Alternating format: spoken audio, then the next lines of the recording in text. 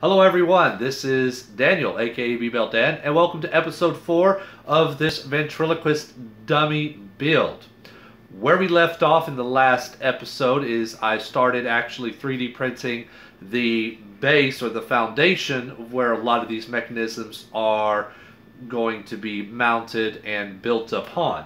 And from that last episode, I have the base right here. It is completely 3D printed, and I'm ready to go ahead and start assembling some of this and start working on a lot of the mechanisms. All of those mechanisms and everything is all going to be somehow mounted and built upon this particular foundation or this base right here that is going to be fitting into the front right here. But to start this episode, I would like to go ahead and just real quick kind of explain to you my ideas and my thought process of how I'm wanting this entire puppet to work. So let me go ahead and show you that. Alright, so I'm going to go ahead and draw out the ideas that I have for the mechanism, starting with the eyes. The eyes, we have the two eyes here, I1 and I2, and going down the center of them are the two posts like that they're going to pivot on, like that. And the nose connect to these two little stalks, which connect to the base that we've demonstrated and that I showed you earlier, like that. Now, to get it to where the eyes are going to move side to side, on the back of the eyes are going to be two little points just like that. They're going to be 3D printed, just like that. And those 2 points are connected together by another bar. And that bar is going to have another bar that comes out like this, bends this way, and then goes down into the neck to the mechanism. If we go ahead and let's say we look at it from an overhead view, it should look similar to this. I1, I2, post, post, a bar connected between the two, and this is going to be the control rod right here. So we have the post, there's the base. So as you move this, or let's say this turns here, so as this turns this way, this part is going to go that way, which is going to cause both of the eyes to move in that direction, and vice versa. If we go turn it this way, this is going to cause this to kick out, move in that direction, and then the eyes are going to go that direction. So the eyes are pretty much straightforward. Moving down, though, to the blinking mechanism, what that's going to be is that we have the eyes here, like so. And so I'm going to have the 3D printed eyelids, like that right there. And that is connected to a base, right there, that's going to be connected to the stalks that the eye pivots on. But the eyelids and this right here is going to be totally separate from all of this right here. It's independent, so the eyes can move without moving these eyelids. Now, to get them to move, there's going to be there's several different ways I could do it. The way I'm going to try is that coming off of the back is going to be another post like that that's in between the two eyelids. So we have an eyelid here and an eyelid here. Here are the eyes, like that, if y'all can see that. And then we have the posts going together like that. Two posts go right there for pivots. So on this post right here is going to be a piece that comes out from the back, and that's going to be tied to a spring that is tied to the base, and that keeps the eyelid open. Now, to close it, right up here in the area where the nose is at, so there should be hopefully plenty of room, that's going to be a string is going to be tied to that. That's going to run down to a pulley that's between the two eyes that goes possibly to another pulley, and that goes down into the control rod mechanisms to a trigger. So when you pull the trigger, that pulls the rope down, therefore pulling this down, which closes the eyes. And by releasing the rope, the tension of the spring snaps everything back. So that's what I'm thinking about doing as far as those eyes are concerned. The mouth mechanism is going to be coming off of the base. So here we have the mouth mechanism. We'll call this like the jaw here, and we have the mouth like that on a pivot, because this is where it opens and closes. And there are several different ways we can do this. The more traditional way is very similar to how the eyelid blanking mechanism works, and I've done this with other puppets. Is we have a piece that sticks out from here, and this is going to be tied to a spring that is also tied to the base. So this spring keeps this, oops, I'm sorry, no, wrong way.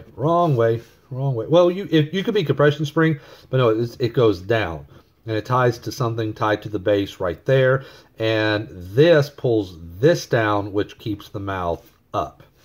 And then we have a spring that, or a string, and the string could be connected on the inside, going out through here onto another pulley that goes down. So when you pull this, it pulls that, opening up the mouth, adding tension to the spring, and then by releasing this, the spring snaps this all back and into a closed position. So that's kind of one way that we're going to be looking at how to do this. Another way, which I'm going to try, is using a spring. So instead of here, the spring being here, we have the mouth. You know, here's the jawline, but the spring is actually going to be in here. So we have a spring tied into the mouth, tied into here, and so that spring is what keeps this closed. And to open it, down here at the bottom, we'll have like a little post with a string that comes up to a pulley that goes up, and then that goes down into the mechanism. So when this pulls, you pull this string down, it pulls this part up, therefore opening the mouth like that. So that's how I'm thinking about doing that. And the final mechanism is the eyebrow mechanism, which that right there is almost a rinse and repeat of a lot of these mechanisms. Is you have the eyebrows. Now here's the eyes. And you have the eyebrows, but there's going to be two rods that are connected to the eyebrows that go in through the skull. Here's a side view of it. So we have two rods that go through the skull, connected to the eyebrows right there.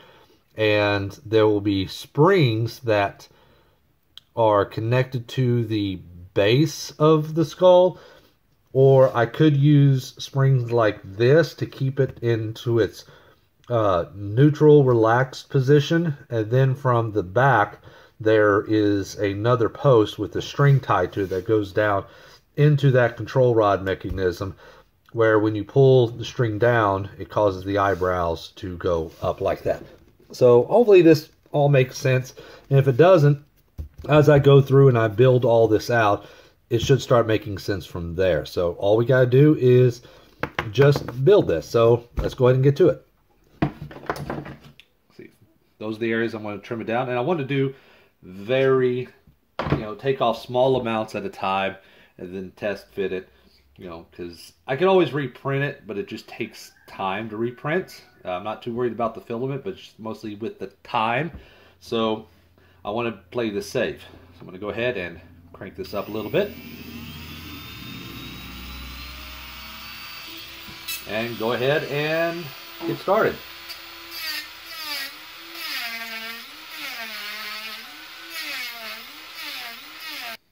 So we have it right there, as you see, just slightly down there, slightly down there. That's all I need. And I do know that really what this is doing is it's more of melting the plastic than taking it away. But that's okay. That's what I want. I'm just using this to just really try to get a bunch of the, the bulk of the material off. If I want to finesse it, I'll come in with some hand files and do it. Let's go ahead and put this in and see if it, and re-evaluate, make sure it's in there straight. And yeah, it looks like there is a bit of a better fit there, so we're getting good. And looking good, a little bit of a better fit right there.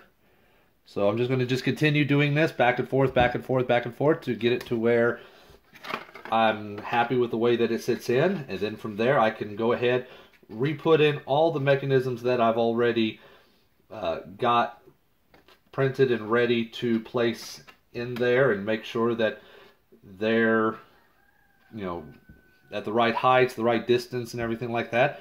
Then I'll finish with those and I'll come back in. This is what I have so far. I have one of the eyes minus the blinking eyelids pretty much done. I'm going to redo this, but I'll come back to that a little bit later. And I have the basics of the mouth mechanism here. It doesn't have any spring. It doesn't have any pulley or, you know, where to attach the string, but it's on its hinge. I just got to take the front portion of the mouth, which is right here, and eventually attach that on like that, and then insert it into the skull, attach this whole piece into the skull, or the whole head into the skull in one piece, and we should be able to be ready to rock on that.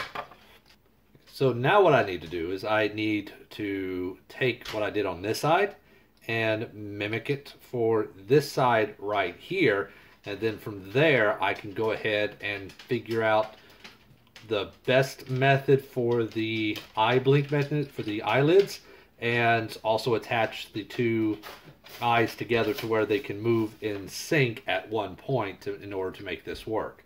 And then from there it's just, you know, finalizing everything, making the eyes, decorating them the way they need to be. I want to put some supports here because even though this is 3D printed, I don't want to go off of the 3D print, the strengths of the 3D prints itself. So as you could probably see right there on the mouth, is I am reinforcing all of this with, especially where we have the screws going in, with you know, with some of this aluminum. So I'm going to also go ahead, like right here on the outside, take, hello puppy, you know, take the aluminum, put it in, attach it, throw a couple screws into where it'll be, you know, fastened into this, drill the holes, and so therefore these screws are going to be going in through the metal. So, because I'm worried about the screws over time, it's going to start wearing the hole bigger and bigger and bigger inside this plastic, or it could potentially break, or the layer lines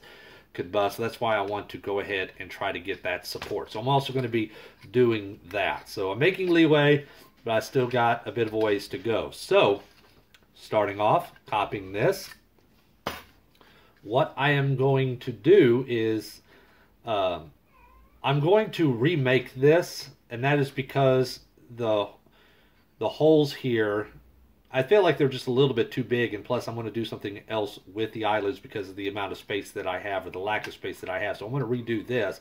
But as far as the basic shape is concerned and where the holes are drilled at for the eyelids to go into, that's all pretty much sound. So I just need to take this and mimic it on another piece. So how am I going to do that? Well, I'm going to go ahead and show you if I can. Here it is. I'm going to take a piece of this tape here, and I'm going to lay it on just like that. There we go. There we go. And then I'm going to take a Sharpie and go in and draw the outline of this shape. I'll go back in and clean it up. And also I'm going to go ahead and place the spot, two little dots where the holes are going to be. There we go.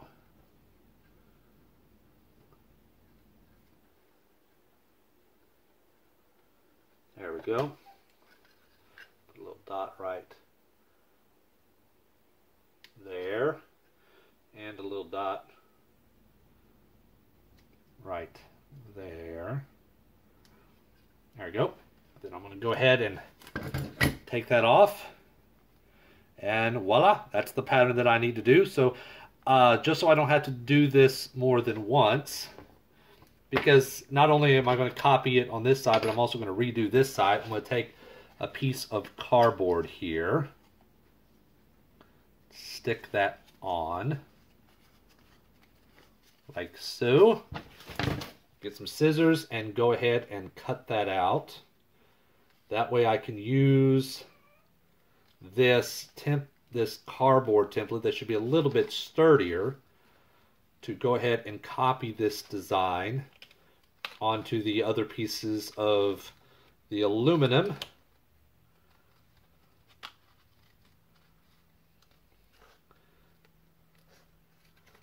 There we go. Cut that piece off.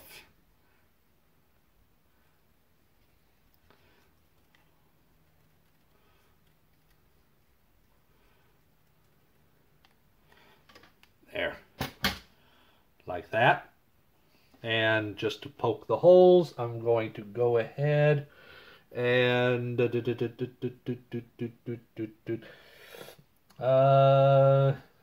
me see. I guess I'll use this screw. Just go ahead and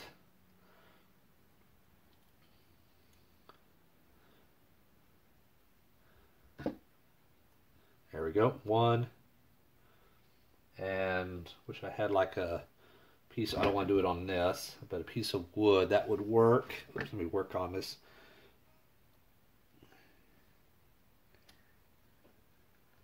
Two. That didn't go all the way through, but I'll take care of that a little later. And 3. There we go. So now I can take this and lay that on the next piece of metal that I need and go in with my Sharpie to lay that out. There we go. That's the piece that I need to go ahead and cut out. So I'm going to do this on another piece here. Take these outside. Go ahead and on the bandsaw, while it's flat, it's going to be easier for me to work on this while it's flat first. So drill all the necessary holes, cut out the necessary profiles, then I can work it flat and then slowly start bending it into the shape that I need and start working it into the other base for this. So let me go ahead and do that, and then when I come back in, we should have hopefully both eyes done. Oh, before I do that though, what I'm planning on doing is I went to the store and I found some of this copper tubing here, or brass tubing, which is a much smaller diameter for that. So I could drill a smaller hole, have a thinner piece of copper in there. Say this brass. This brass is going to act as kind of a bearing almost in itself.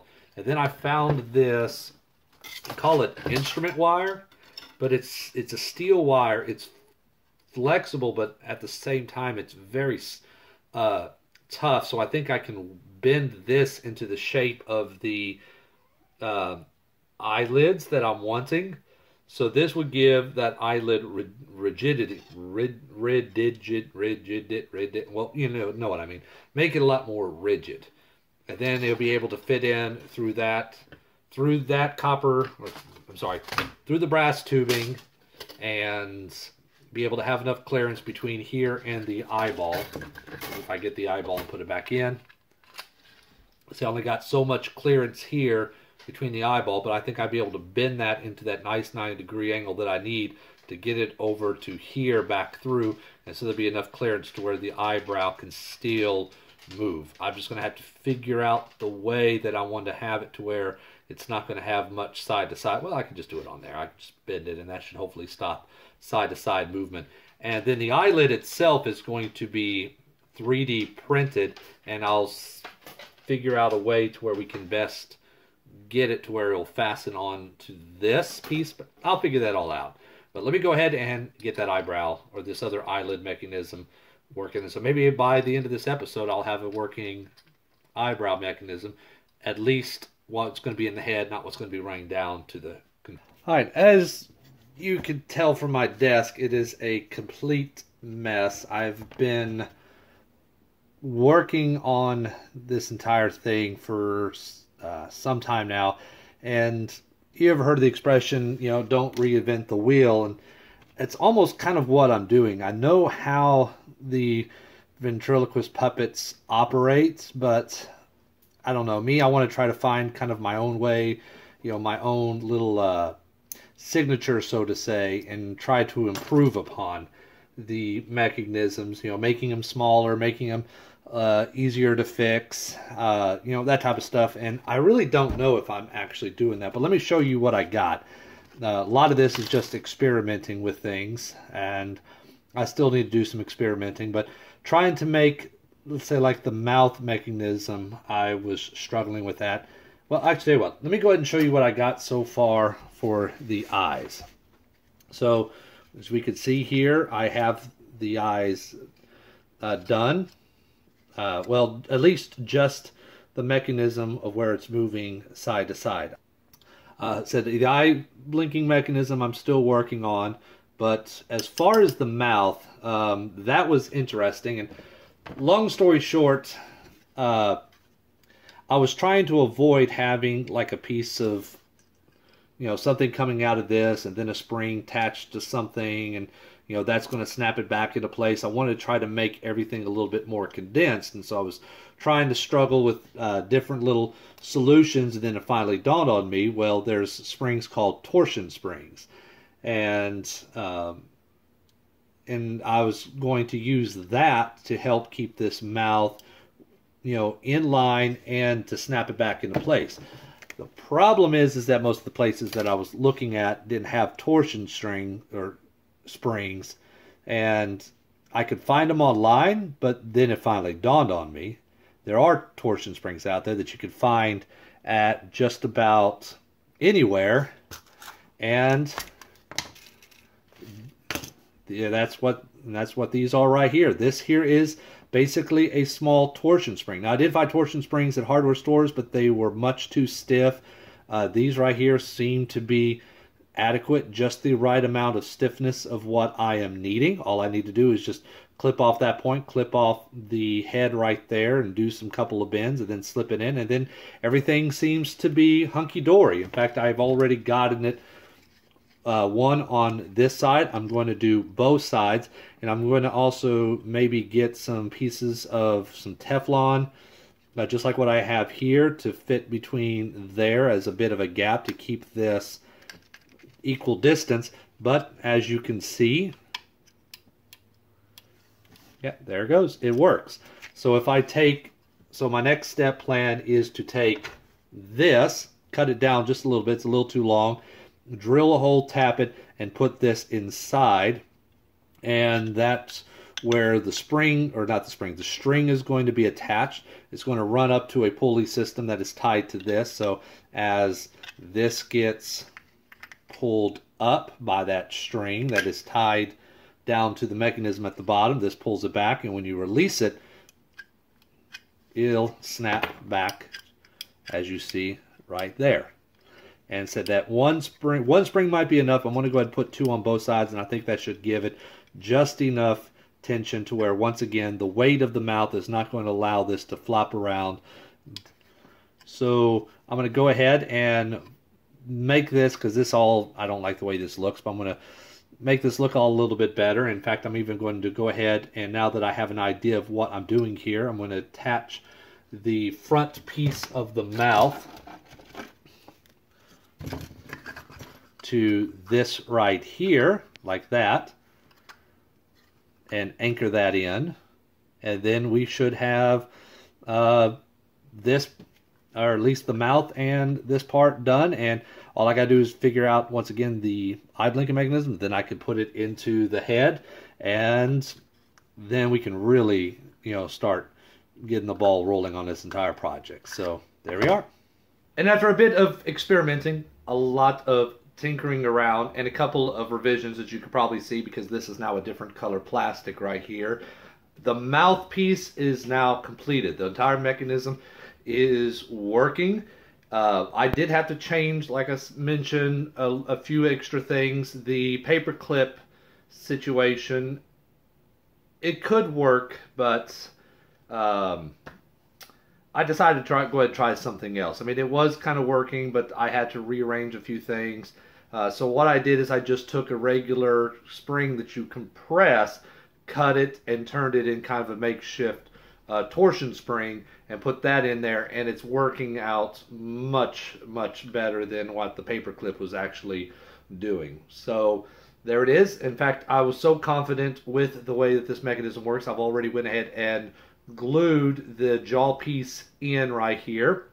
So now it is ready for me to go ahead and start actually filling this in, sculpting in some details such as teeth and the tongue and everything like that. And with that, I can also go ahead and start seriously thinking of putting it into the front portion of the head, just like that. And there we go. So now this is telling me a lot. So this is really helping me out, so I can now start really moving forward and doing this project, making leaps and bounds forward in the progression of this. With this, I could see areas of where I need to go ahead and start filing down some of this to get a little bit more freedom of movement in the mouth, freedom of movement in the eyes, and eventually make space for the eyelids as well. The eye blinking mechanism is the only mechanism that I am working on that is preventing me from actually fastening this into the skull itself, or into the top portion of the head. So once I get that eye blink mechanism all worked out, I can go ahead, fasten this in, and then start working on running all the mechanisms down into the neck area of where the control mechanism is going to be. Then I can close this all up with the back portion there and start working on, finalizing the actual head itself. Then from there, it's just making the body, making the hands, and painting and all that type of stuff, and then I should be done. With that being said, that concludes this episode. Didn't look like that I may have gotten a lot of work done, but in reality I did, because trying to figure out that mouth mechanism was probably one of the hardest things that I think that I'm going to encounter on this project. So by doing that, once again, every bit of progression from this point should be, once again, leaps and bounds. So by the next episode, I should have a lot more of this done, if not at least all the mechanisms, including eyebrow and the blinking mechanisms, completed. So, but until then, I just want to say thank you for watching. This is Daniel, aka B-Bell Dan, and see you in the next episode.